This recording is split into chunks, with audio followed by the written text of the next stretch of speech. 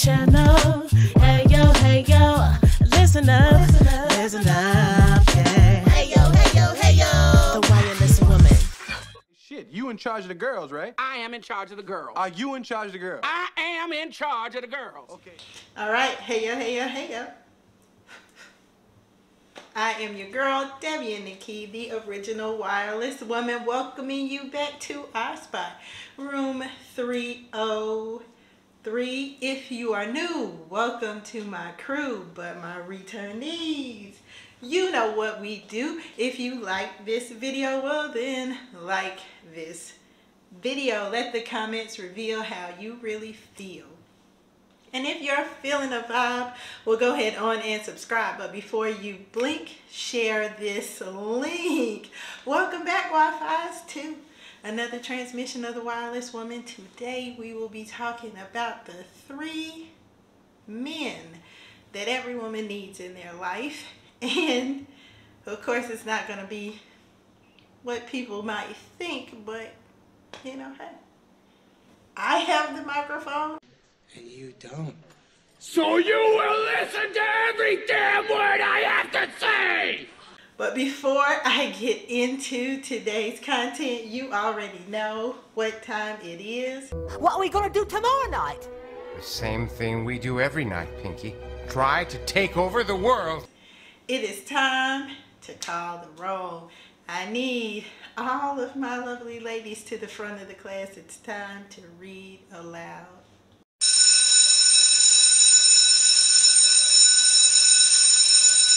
I am old as dirt, and I have seen things as you have. Why do you bring this rage to my doorstep? All right, welcome back, Wi-Fi's, to yet another transmission of the Wireless Woman. Go ahead and do me a favor on your way in and like this video. Why? Because when you like it, well, I love it. Also, make sure that you subscribe to my channel.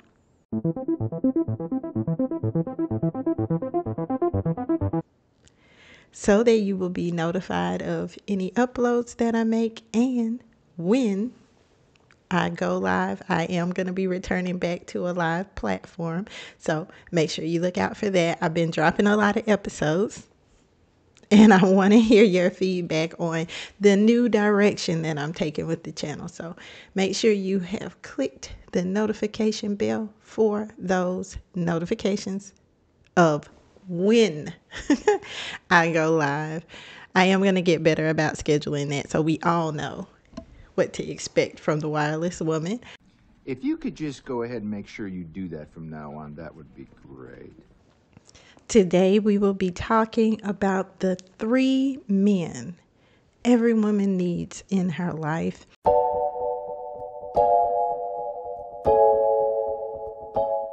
And this was a video that I needed to do because even though I do believe that the large amount of accountability for our community lies with our men, I can honestly say that I myself, my logical thinking, the freedom with which I feel empowered to speak on certain issues has come from the shaping and molding of many men in my life. Whenever I have men who don't know me personally listen to some of my content, that's the feedback that I receive. You must not have a man. You don't have a man that loves you. You haven't been loved properly. And that is not the case. I feel that a large part of women's self-confidence and self-image comes from the shaping and molding of the men that they have or don't have in their lives. And men have to take accountability and responsibility for the part they play in the development of the female pathology. So I myself, having seen certain characteristics show up in the men that had enduring qualities and profound impact and influence on my life, can honestly say that there are 3 men that every woman needs in their life in order to be a full, well-rounded, balanced, emotionally healthy woman. Now, the way God set it up is generally those three men, just like God himself, who resides as three persons in the one, the Father, the Son, and the Holy Spirit. You know, these are all supposed to be male manifestations of God, but we won't go there in this video today. But even God himself exists in three persons. So in an ideal situation, a woman will have experienced these three men in the one person of her Father. I talked in my Who's Your Daddy video about why submission is so difficult for both women and men because of a lack of father figures. But generally, the one man in a woman's life who loves her unconditionally, gives her her name. You know, our last name, our surname comes from our fathers, and exhibits what her identity as the female counterpart of that name is generally a father. I mean, let's be honest. A woman is never going to be loved properly, fully, completely by any man that's trying to have sex with her. We have to have men in our lives that are around us that give value and worth to us that isn't assigned to our sex or gender. And generally, as I said, fathers will be the one that do that. And because there is such a large, vacuous black hole in the fatherhood space in the black community, many of us have never experienced that.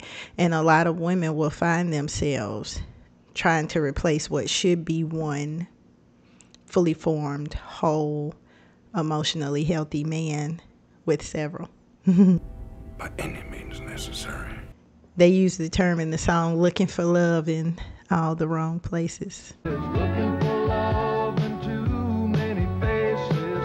And that wasn't even a black song. But my point is, there are three men, three manifestations of the divine masculine that a woman should have in her life. If you don't have this in your life, then that would definitely speak to, one, why you may not be attracting it, and two, a place where there's a need for healing and wholeness.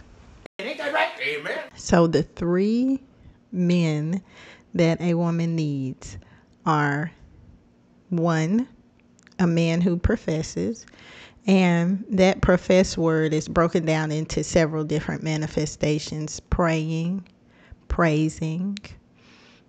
Women need to hear good things, great regard about themselves coming from men that they have in their lives.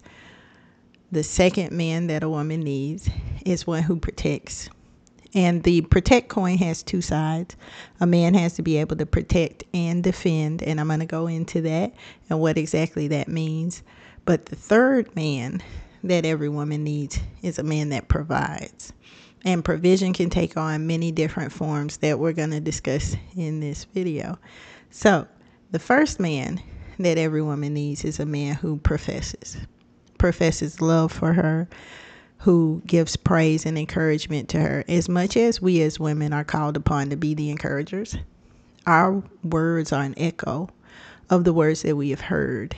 And there's only so much praise and encouragement that we as women can give to each other. There has to be power given to praise that comes from the male masculine energy. I was in church the other Sunday, and yeah, it's a conversation for another day as well. And I was watching the women stand up and praise. How vocal, how participatory they were when it came to praise and worship.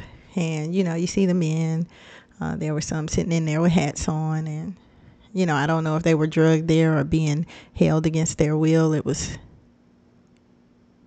I was unable to determine why some of them had come, but there were those men who praised as well, and they call on a certain power of heaven that's totally different than what a woman's praise is able to call on from God. It's a submission from men that brings God into the room in a totally different way than women do. And that's not to say that one prays is better than the other. It's to say that both are needed and both are necessary. Both give balance to the other.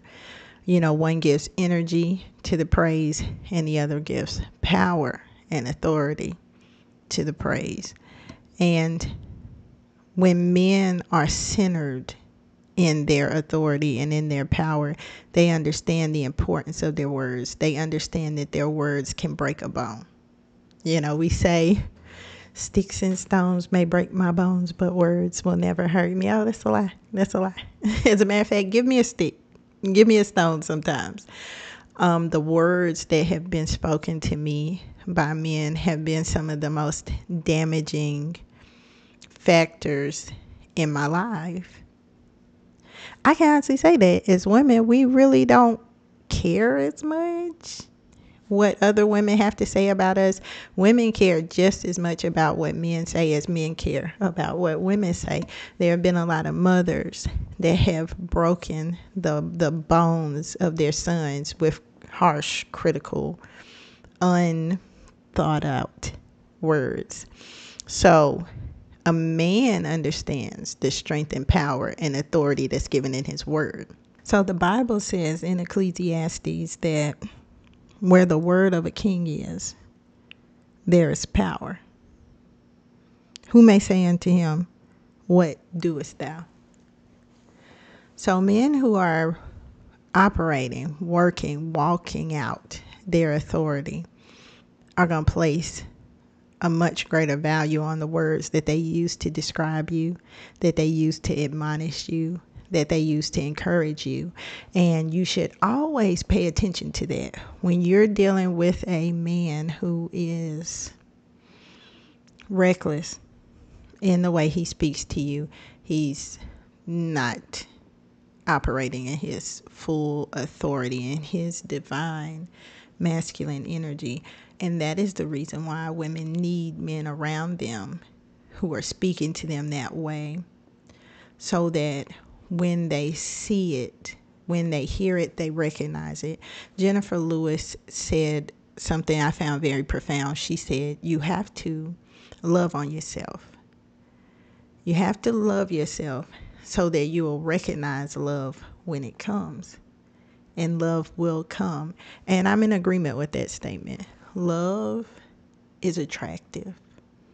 And when you yourself as a woman are being loved on by the people you've chosen to surround yourself with in your circle, you become lovely.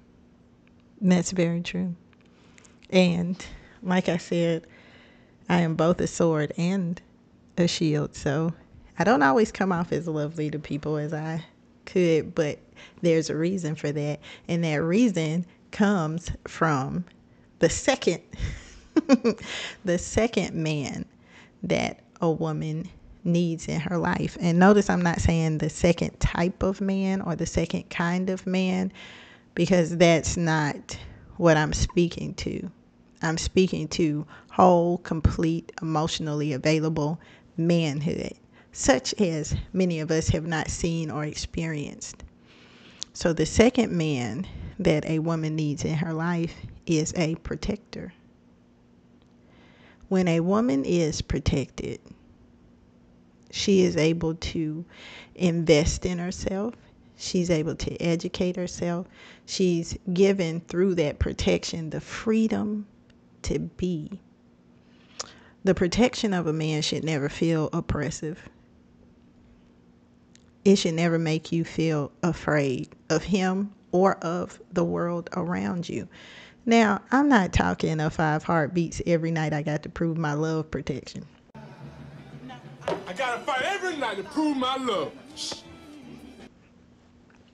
That's not what I'm talking about. And we as women can actually learn from that model, because our protection of our men shouldn't feel like all my life I had to fight either. All my life I had to fight. The protection of a man is a twofold thing. It has the outside component that he makes you feel physically, emotionally, spiritually, psychologically, sexually safe. That safety is the number one component of knowing whether or not you have the right type of man around you or in your life. There shouldn't be an anxiety.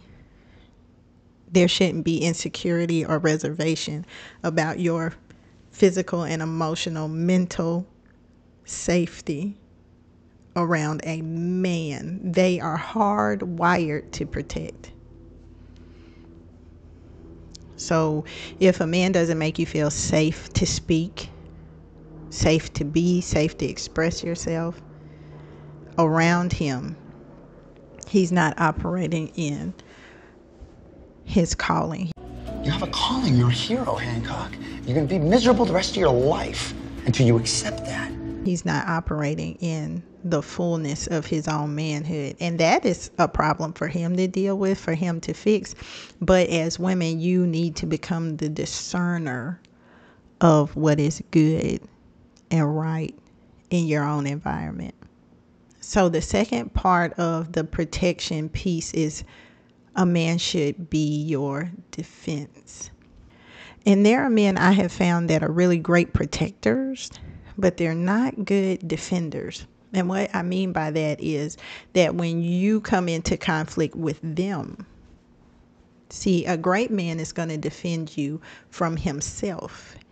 He's going to defend you from his insecurities, from his hard words, from his lack of understanding of you. He's going to do that work to protect the relationship from the inside out. He may even protect you from yourself. He'll know you and understand you well enough to understand what that requires. I'm not talking about an oppressiveness, but defending the relationship from the inside out means he's going to seek deeper understanding of you. He's going to make sure he's leading with the things that will protect the bond of the relationship. I'll give you an example. Have you ever talked to someone about an issue you had with them and they immediately became defensive? And everything in the conversation from that point on was about them defending themselves. And you weren't necessarily even trying to attack them. You were like, no, I just noticed there was, a breakdown happening right here. And I wanted to discuss it with you, see what you were seeing, show you what I'm seeing, and see how we can find some resolution to make sure that we both feel heard and respected in the situation. But they were so deeply committed to defending themselves that, baby, it was an all-out attack. That's what I mean when I say a man will protect you, but he will also defend you. He will make sure that there are no enemies without the gate and that there ain't no enemies within it. Those are the men that women need in their lives in order for us to be able to take off all that body armor, baby. I mean, Under Armour is a brand, a sports brand. It isn't something that you should have in your relationship. And the only way that a woman is going to even begin to learn things about who she is as a person underneath being a shining white knight is when she can take the armor off. That's where you learn where the wounds are. A lot of times there are wounds underneath that armor that you can't even get to because you're so busy protecting yourself from anyone else being able to get to them too. So they never get exposed, but they never get tended either. And by our men creating spaces for us to take off our armor with them, they likewise create spaces that are tender and vulnerable for them after they done all that protecting and defending to come and take that armor off with us as well. The third man that a woman needs in her life is a provider. Like protected men are hardwired to provide as well. They feel, it has been my experience that men feel very useless in the life of women and children when they're not able to provide for them. And like I said, provision is greater than just money, even though it is money, honey. Show me the money. It is. I said what I said, and I ain't taking it back, okay? It is money. But it's also how you allocate money. It's being resourceful. It's being productive in the lives of the people who depend on you. Women need to be provided for in ways we don't always even understand or know. And when you don't have men around you in your life, men that check tire pressure, men that check your oil levels in your car, men that can replace halogen bulbs that go out, men that provide for you, that ask, hey, are you okay?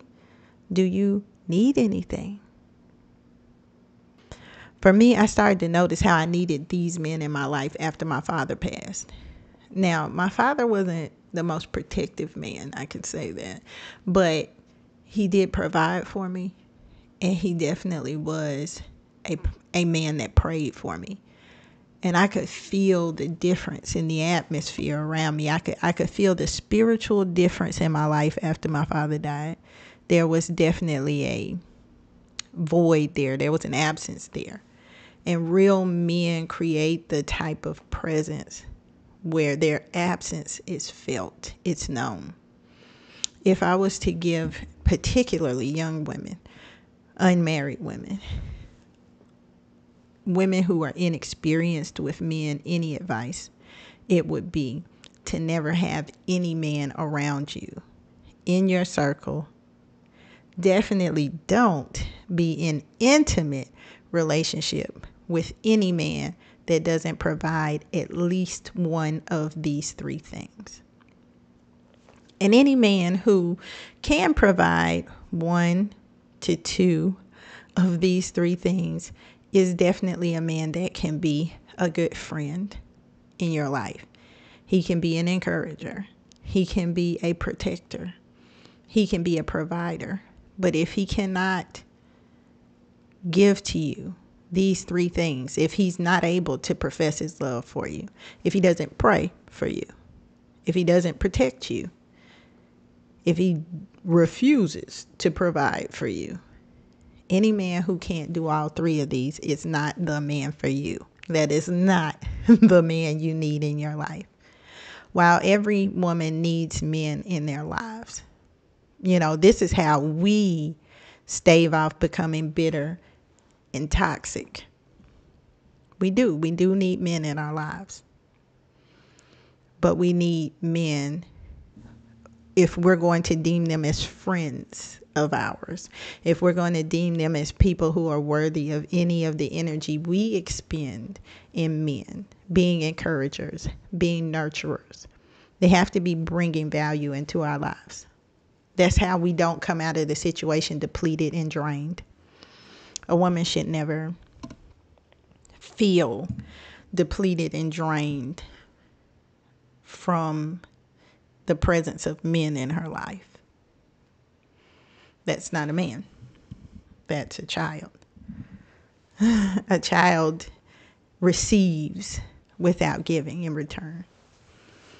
So we as women have struggled to identify the right men, good men in our lives because of the absence of them. If I want to grow a flower, if I want to grow cucumbers, I have to have good soil. I have to have sunlight, but not an area where there's too much direct sunlight. I am going to be moving in my series that are coming up away from conversations about relationships, because we're the only people still talking about this. We're the only people that after all these decades post-slavery still are struggling with community building. I say it again, you've been had.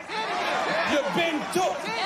You've been hoodwinked, bamboozled, led astray, run amok. And yes, there's lots of reasons for that. We've talked about them for decades now. We all know what they are.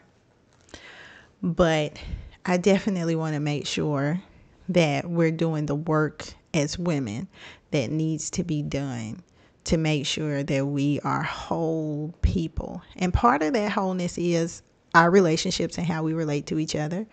I'm also going to be doing a podcast called Why Black People Shouldn't Eat White Foods. I'm also looking at starting a series called Living Single, where I'm going to deal with the financial components of what Black women need to have for building wealth, retirement, investment portfolios. I work in the area of finance, and I really want to see us as Black women be educated in that area. So I'm going to be moving away from so much content about the Black male, Black female dynamic, even though I do feel like I have a unique perspective on it. But I just feel like dating and relationships is the dead horse of the Black community.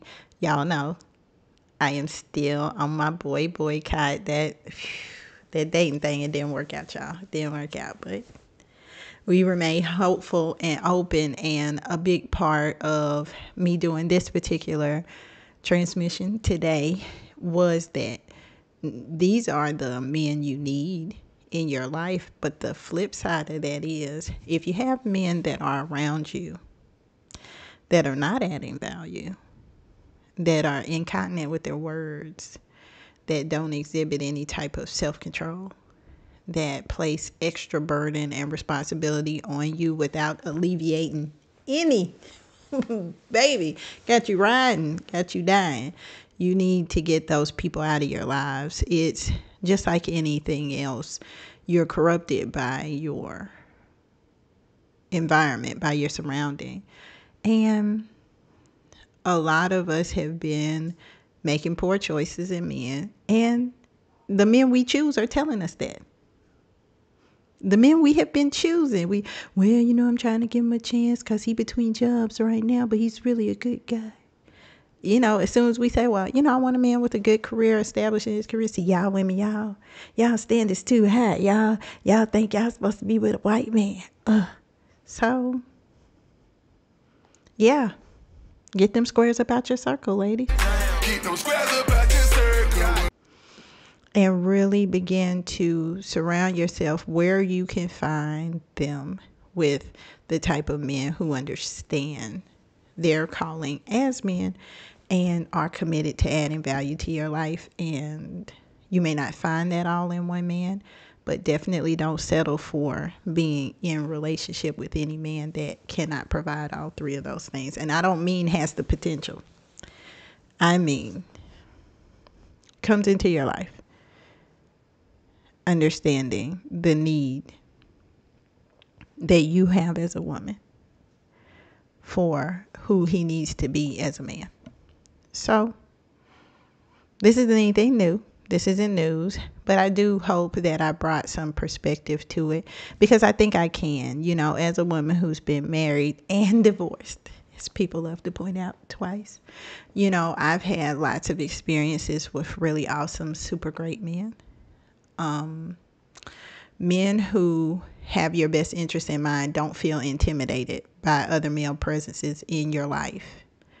Now, I ain't gang friend or nothing like that. I ain't gonna keep a whole gang of dudes around me. As a matter of fact, if I had that many, I'd be definitely doing something wrong. That's very low vibrational. To have several guys that are only good for just a few things. But when you start to elevate the quality of male company that you entertain, baby, you can't go back down. You can't go down, and I'm seeing a lot of women begin to elevate. Stop making excuses for yourself, really, because you don't want to be alone, for not having meaningful, valuable interactions with men that enrich you as a woman, understanding that eventually you will be someone's woman. Me personally, I'm a wife. I've always been a wife. That's why whenever I date any man for any extended period of time, and I've had men say this to me, you're a wife. I see why men marry you. Any man that dates me for any extended period of time is, we're going to have that conversation. Either that or he going to cut out, because he going to know up front, like, nah, these ain't waters I'm trying to swim in, you know? So I'm not saying every man I date wants to marry me. I'm not saying that. But I am saying that any investment that I make is generally in men that reciprocate that, understand that, and come into my life to add value in that way. And for that reason, baby, I'm on this boycott, because I can't be out here in these streets. I can't spread it that low. I can't spread it that wide. I can't spread myself that thin. I can't vibrate that low no more. And I think a big part of that, like I said, is because of the phenomenal, educated, encouraging, strong, confident, beautiful, kind, compassionate black men that I've had in my life. I'm a testament to who they are. That's why when I meet men that think it's like something off about me, I'm like, That tells me a lot about what type of low vibrational females they keep around them. You know, I also lend strength and encouragement and nurturing back into the lives of men who pour into me. So my public persona has no bearings on my private relationships. Definitely. And that's what encourages me to speak out and say those things and tell the truth about what I see, because I know there's a better place and a better world and a better way than what we're doing. But I personally, unlike some of my counterparts, don't believe we'll get there, being idealistic and optimistic. But that's the part I play. You know, if we were all one pizza, I would just be one slice. I don't think the way that I think or what I see is the full perspective, but I do think it's valid, and I think it's important, and I think you're important.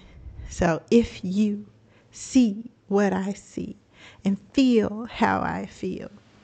But if you see what I see, if you feel as I feel, go ahead and drop that fire headphones emoji in the comments. Leave me some comments. I look forward to engaging with you there. But until the next transmission, class is now dismissed. See you in the next one.